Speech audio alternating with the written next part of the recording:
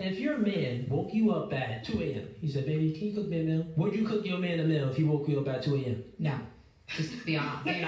What about you, Kiki? It all depends on how I'm feeling. Alright, it depends. Oh, you another depends. It depends on the situation. Here's another question. If an intruder broke inside the house, would you or would you not expect your man to go downstairs and handle that break at the door? Natasha. Absolutely. Allie. Yes.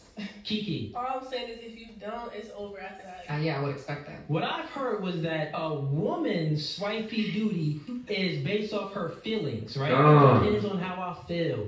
But the man's duty of protecting you is mandatory. How is it a fair deal? These are so different. Like, one is like the same. One is like you're both about to die, maybe. Right, and if you don't, and the other one is you might not eat. So it's not about the situation. It's about what the man is attracted to, and it's about what the woman is attracted to. The man is attracted to femininity, submissiveness. The woman is attracted to masculinity, protecting and providing. So if you're not giving what we are naturally attracted to, it's not a fair deal if we have to always give you what you're naturally attracted to. That's going to protect you. Make sense? He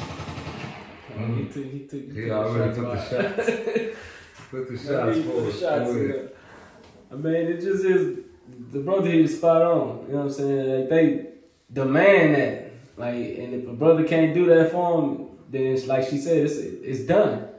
But the smallest thing, like, hey baby, go make me a sandwich. No matter what time it is, it depends on how you feel.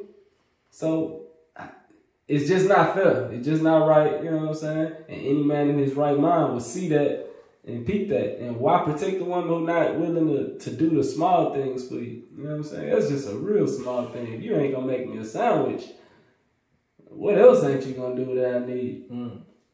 And the protection alone is priceless. You know what I'm saying? Like, there's nothing you can do, there's nothing you can give that's gonna amount to a man laying his life down for you. You know what I'm saying? So if you don't understand that value and you don't appreciate a man that actually do that for you, you don't deserve no man. That just is what it is. Man, if I can, man, I want to grab Sirach 26 and 25 in the good news. Okay. Sirach 26 and 25, because this is what we see right here. You know what I'm saying? And you know, sisters, man, I know, you know, we stress this a lot about understanding you know, your place and your position. Well, your position is as property. You know, that's probably about as plain as I can get it. You know what I'm saying? Property, you know. And the reason why it's that is because you have to understand the importance of your own property. Like, you got property, so you know how to handle property, and you know how your property is supposed to act. So say, for instance, you got a car, you know what I'm saying, that mother just don't act right. You take it to get fixed. You don't just let it not act right. You know what I'm saying? It's just all good. I'm going to just use it like this here. No, that's not what you do. What you really do is you get it fixed, or you get rid of it and get a car that actually works. That's how possessions work. Nobody keep a possession that don't work. So since you understand how possessions work, you would understand why it's important that a man's possession work correctly.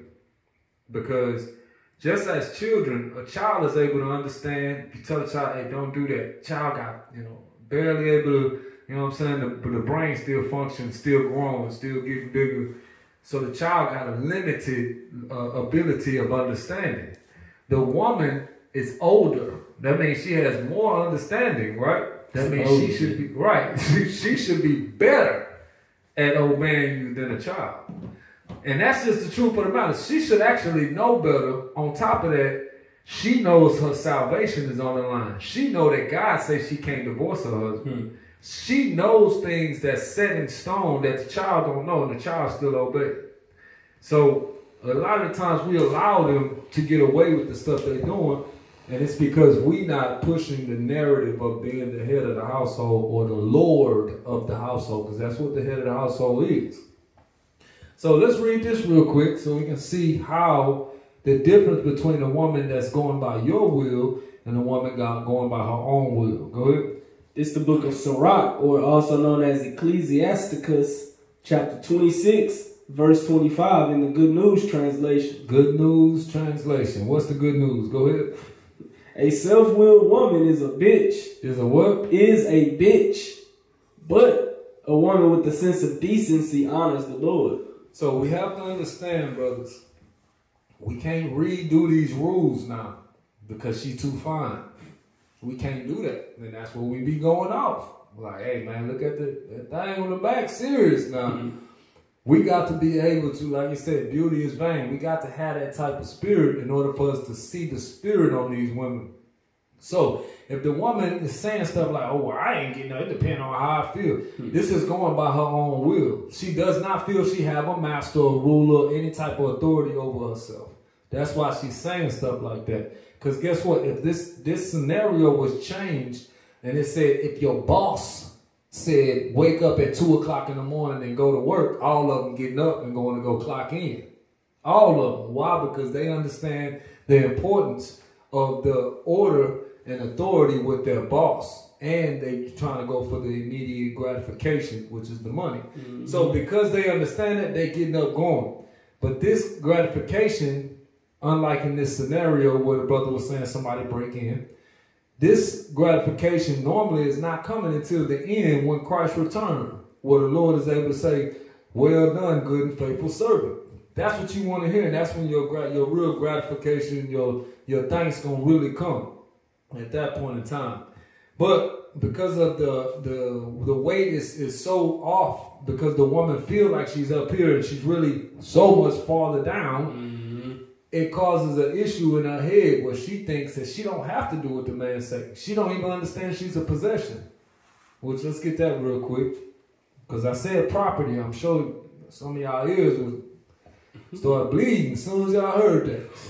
This your king said this, man. That's what he said. This is your king, the one you praying to. The one you expecting to heal your family and do good things for you. Well, he telling you how to get these good things. The only way it's going to happen is you're in full obedience to him. 36 and 24. This is the book of Sirach. Get it up there. Okay.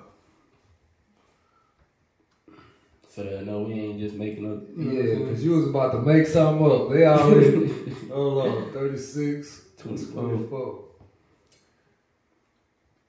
This is the book of Sirach, also known as Ecclesiasticus, chapter 36, verse 24. He that gets a wife begins a possession, a help like unto himself. A what? A help like unto himself. I know y'all don't want to hear this, but y'all the help. Y'all are the help. It is not about you. It's not about your career.